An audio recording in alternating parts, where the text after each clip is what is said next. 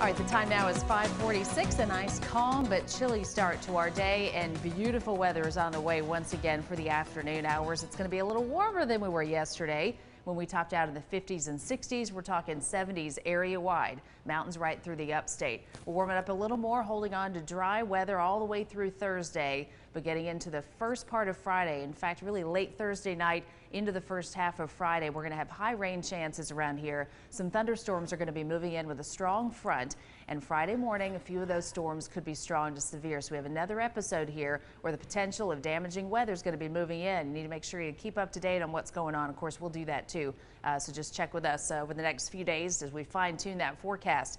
In the meantime, it's been a relatively easy forecast. High pressure is centered right over us, so it's a calm start to the day. We've got clear skies in many areas, just a little bit of cloud cover up in the northern mountains, but that's not moving our way. That's going to continue to make its way to the east, and this area of high pressure is going to ensure quiet weather all across the eastern half of the country today. South winds are going to slowly increase the moisture in the air over the next few days and also increase the warmth for us, and eventually that'll set us up for that chance of rain by the end of the week.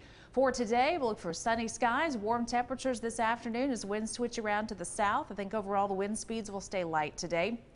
Into Wednesday, a cool start, but not really a cold start. In fact, we're in the 30s and 40s right now. I think into tomorrow we'll stop mainly right around 50 degrees. So it's going to be cool enough for a sweater or a jacket, but in the afternoon hours you won't need it. In fact, we're going to be in the 80s across the upstate getting into Wednesday afternoon. Still dry across the southeast. Showers will begin to increase in Texas and Louisiana though, and that next storm system will be pushing in our direction, so that by Thursday there could be some scattered severe thunderstorms from Tennessee back into parts of Alabama and Mississippi, and then that whole system spreads into the Carolinas by early Friday. There's the latest pollen count. Mold spores are high, tree pollen high. Grass is moderate in the latest count. Again, 30s and 40s this morning, so you'll want several layers, but you can peel off some of those layers later today.